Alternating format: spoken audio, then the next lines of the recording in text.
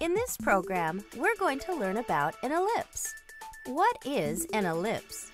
An ellipse is a flattened out circle or oval.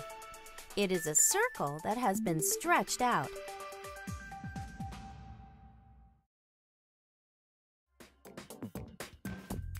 The shape of a planet's orbit is an ellipse. This was first discovered by Johannes Kepler, based on careful observations by Tycho Brahe. Our moon's orbit is also an ellipse.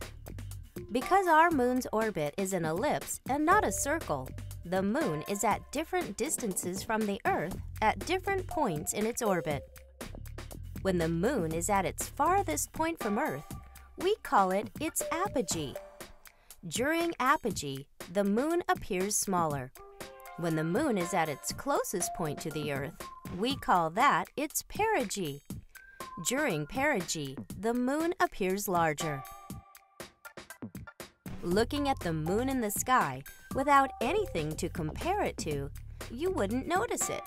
But the difference in size can be quite significant if you were to photograph the moon at its apogee and at its perigee and compare the two photos.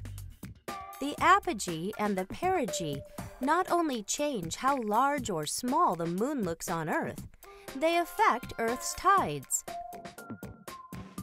When the moon is at apogee, the farthest distance from Earth, it has less gravitational pull, which causes lower tides. When the moon is at perigee, the closest point to the Earth, its gravitational pull is stronger, which causes higher tides.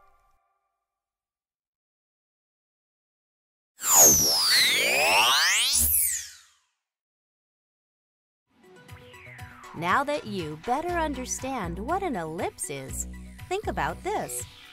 If the moon orbited the Earth in a perfect circle, how would this affect the tides?